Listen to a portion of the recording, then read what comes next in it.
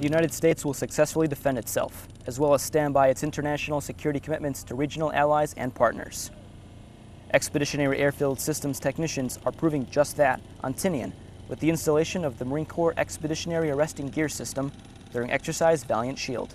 Every year coming in, the coordination to get the arresting gear installed has kind of paved the way forward for a permanent installation here. The local authorities are already on board with it because they know that with this type of installation, each installation site is not reusable unless you re-engineer the soil and lay concrete. So they're amicable now for the long term to look towards concrete pads at this site if that's the direction the military and the locals want to move.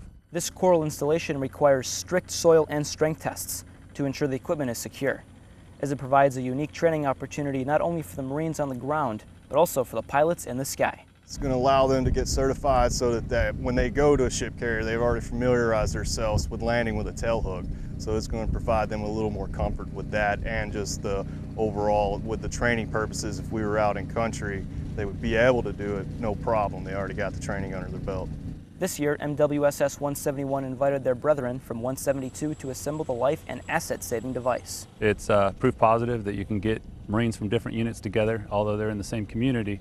They have very different responsibilities at their locale. So you bring those units together, as long as you give them their task and their capabilities are well known across the board, but they may not use them every day.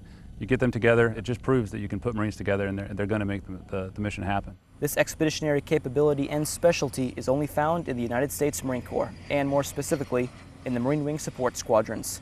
Reporting from Tinian in the Northern Mariana Islands, I'm Corporal Anthony Rayis.